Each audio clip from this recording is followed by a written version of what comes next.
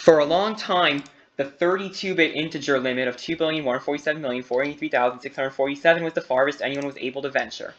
That was until mid-March 2021. A screenshot was posted to the Minecraft wiki showing the stripe lands, a mostly Bedrock Edition exclusive phenomenon, in Java Edition. At first I thought they had just changed Java Edition to use floats to take that screenshot, but the terrain in that screenshot was clearly the farther lands combined with another phenomenon that I will show later. This suggested that someone had managed to get terrain to render 2 to the 53 blocks out, far beyond 2 to the 31. And sure enough, on April 1st, AntVenom posted a video on the new mod. The mod allowed us to view the farlands as they would generate in vanilla 1.3.5. Yes, with the farlands patch. Way back when the versions with this world generation were actually current, I used to believe that the farlands were still out there somewhere, and this mod confirmed that. The farlands were now at 53,905,378,859,432,512 blocks out. This distance is roughly 5.7 light years in real units, comparable to the distance from Earth to Alpha Centauri.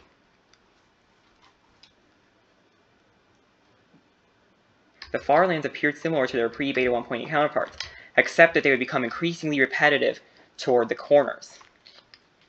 And another thing, as we travel further into the farlands, repeating patterns begin to emerge in the terrain. These are caused by the selector noise coordinates losing precision, and then they are calculated every chunk border, and then they are reduced to a normal range value between 0 and 2 to the 24th by the modulo.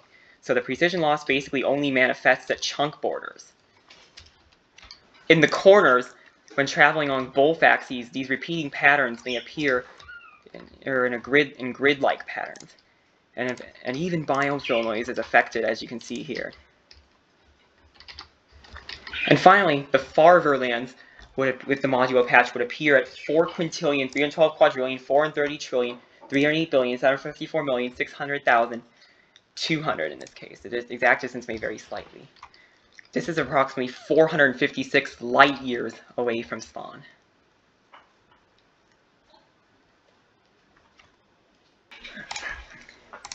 You may be wondering why the modulo farlands don't start at exactly 2 to the 63 over 171.103, or approximately 53 quadrillion, 905 trillion, 38 billion, 846,979,747.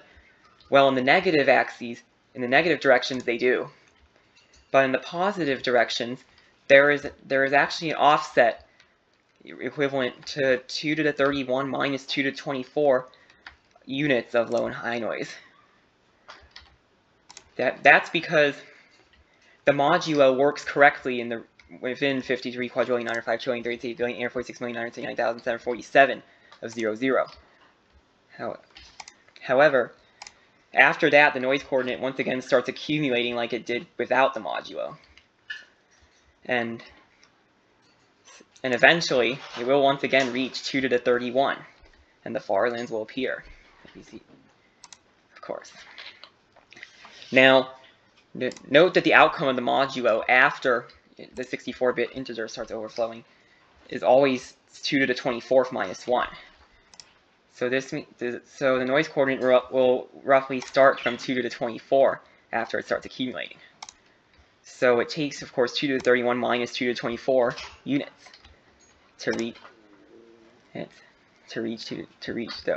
start overflowing.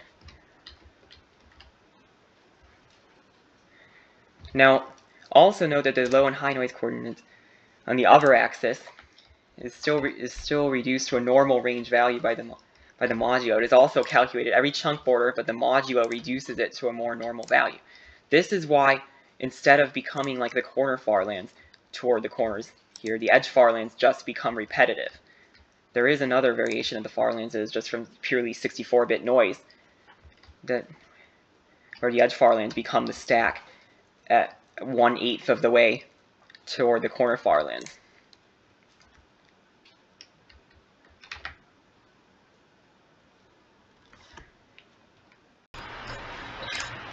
And now here is the variation of the farlands caused by pure 64-bit noise overflowing, as opposed to the modulo farlands from before. So these will appear at exactly 2 to the 63 over 171.103. And unlike the modulo farlands, the structure will actually gradually change as they become more repetitive. And in fact, at 2 to the 60th over 171.103 on the other axis, we can actually see the loop turn into the stack. And the reason for this is because after 2 to the 60th, doubles can only represent multiples of 256. And the pattern of where the tunnels in solid land are generated in the edge farlands is actually that a given z coordinate divisible by 4 is actually determined by the integer noise coordinate, by the integer lower high noise coordinate at their modulo 256, because the noise repeats every 256 units. Notice here that the 64-bit farlands will actually begin at 53,905,338,846,979,749, the first multiple of 4 plus 1 after 2 to the 63 over 171.103. When teleporting to the corner farlands, we can see the two edge stacks intersecting, and we can see the corner farlands in between.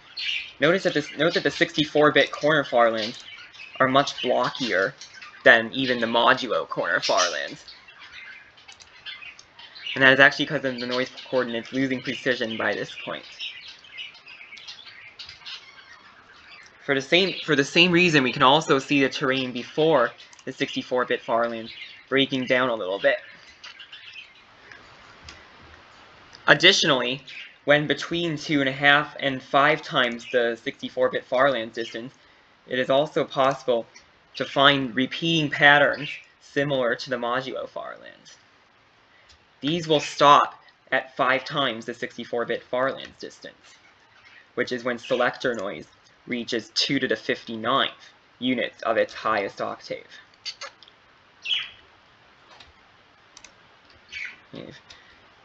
Also note that the farverlands in the 64-bit farlands will be much harder to notice because of the noise coordinates already losing a lot of precision by that point. However, the 1.2.5 mod was just a gigantic version of everything we had already seen. There was another mod a little while later that I found more exciting. In September of 2021, the creator of the 1.2.5 mod, Pyrift, made a follow-up mod for beta 1.202, in which the farlands were left at the usual position. This was what really felt like going further into space than before. However, aside from the negative 2,008,131,900 effect I showed earlier, occurring again at negative 4,016,263,800, when a third octave has its farverlands, the only major phenomenon we see in this mod, well, one of the only new major phenomena we see in this mod is this. At 34,359,738,368, give or take, the Perlin noise generator dictating the depth of the soil in a given area would have its own farland, creating stripes alternating between dirt all the way down to bedrock and stone basins.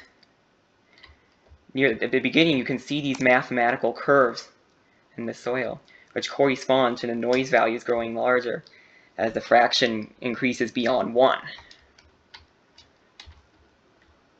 Up here you can really see how the basins become stripes at this point. Note that in deserts, this can cause a lot of sand to generate floating, which could easily crash the game.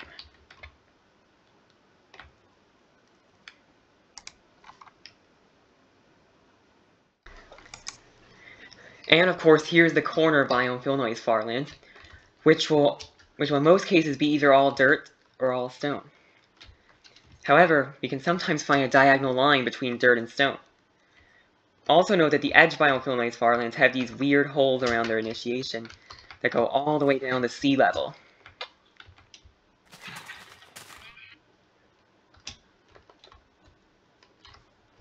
We can also now see the stripe lands combining with the farther lands. There was another phenomenon that I noticed in the beta 1.202 long limit mod. After about a few trillion blocks out, the usual biomes would give way to a strange grassland. And in fact, the exact start of it is around 4.761 trillion blocks out on one axis. You can clearly tell here that since the beta versions usually had smooth grass colors, the fact that there's an abrupt boundary here is how you can tell that this is where the biome breakdown occurs. Exactly. Now you guys may be familiar with Perlin noise, but there is actually another type of noise algorithm that Minecraft has used, known as simplex noise. Simplex noise is similar to Perlin noise, but instead of interpolating between the four corners of a square, it interpolates between the three vertices of a triangle. Versions prior to beta 1.8 used simplex noise for biomes. And after simplex noise overflows, instead of becoming stripes or layers or flatland or anything, what we get is just always the middle value. That is, the noise generator will always be 0 after it overflows. Now you may, in the case of biomes in this version, that results in only forest biomes after the breakdown, after the simplex noise breakdown. Now, forest, where are the trees? Well, that's actually another Perlin noise generator overflow that occurs at 2 to the 32, but I can't show that because the game freezes when trying to teleport to it exactly.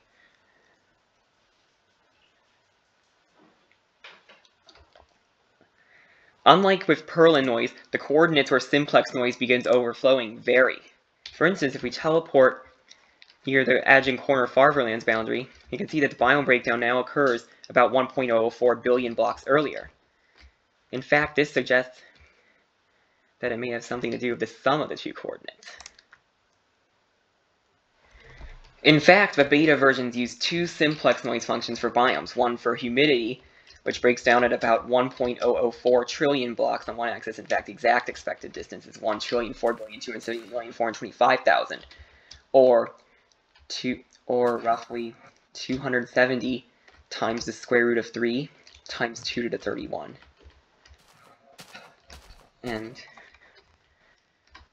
And one for temperature, which results in the biome breakdown that I just showed you guys. Whose expected overflow distance, of course, is that for about 4.761 trillion on one axis, or more precisely, 2 to the 39th times 5 times the square root of 3. Now in quadrants where both signs are the same, simplex noise overflows when both the x and z coordinates add up to the distance on one axis. Though in quadrants with signs opposed, there is a spike, which will extend all the way out to square root of 3 times the distance where it overflows on one axis. Notice how the diagonal line where it overflows eventually curves toward a more like 3 to 1 sort of line. That's the exact ratio. Let's see. What is the exact ratio?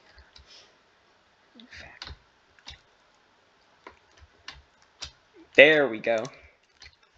Now we can see how the biomes end in a spike in the northeast quadrant, and in the southwest quadrant as well.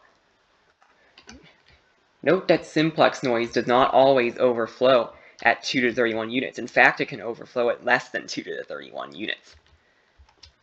And when I'm traveling on one axis only, it will overflow at 2 to the 31 over the square root of 3 units, or roughly 1.239 billion units. And the only place where it reaches all the way out to 2 to the 31 units before overflowing is actually the spikes in the northeast and southwestern quadrants.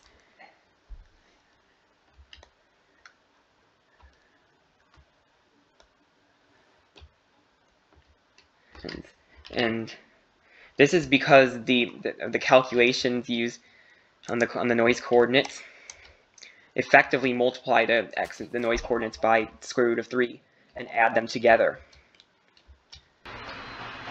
Additionally, in the early trillions range, the snow biomes that do generate have visibly less detailed boundaries.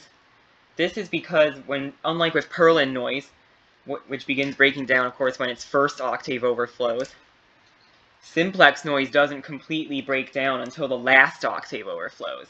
However, earlier octaves overflowing will cause the noise map to gradually lose detail as these octaves are used to add detail to the noise map.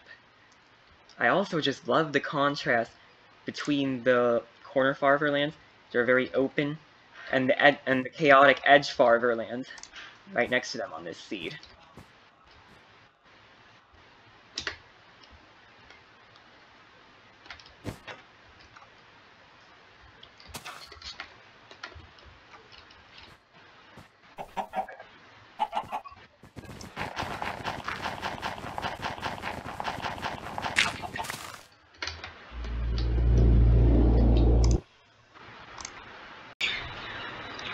In later versions, several decorative noise generators were added which would also use simplex noise.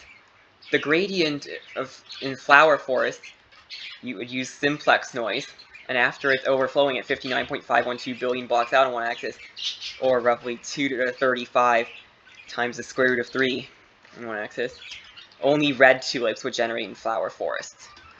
Badlands biomes would also use a simplex noise generator for determining the offset of clay bands, and after it's overflowing, the clay bands simply become unchanging, which is actually pretty hard to tell from a usual Badlands biome. And in fact, this noise generator seems to be only defined on the x-axis, completely ignoring the z-axis. So it would only break down on the x-axis and would never break down on the z-axis, of course. Certain aspects of eroded Badlands generation also use simplex noise, though I haven't been able to find any manifestations of that overflowing. However, if the Badlands terracotta band offset noise used Perlin noise instead, its overflowing would give way to some interesting patterns, sometimes resembling static, other times resembling roads with these. And occasionally we may see these diagonal patterns. The lines may be perfectly straight, or may curve a little bit, like as we see here. These are a visual representation of the output of the noise growing very large once the noise coordinates begin to overflow. Once the integer noise coordinate overflows. And if the biomes in the beta versions use Perlin noise instead, then at 42,949,672,960 approximately, you would find the humidity farlands, which look like this, with stripes alternating between, in this case, forest and desert or savanna. Here we can actually see that the diagonal line starts out as more of a mathematical curve in the corner variation. It sort of starts out like this and then curves and eventually becomes a straight diagonal line. Because here, with the noise scale being much lower, you can really see what would happen when the fraction values are very small but still greater than 1. And of course, at twice that distance, when temperature noise would overflow, if it was using Perlin noise, then all biomes would become tundra, or in this case, ice desert, because I added it in this mod. Yeah.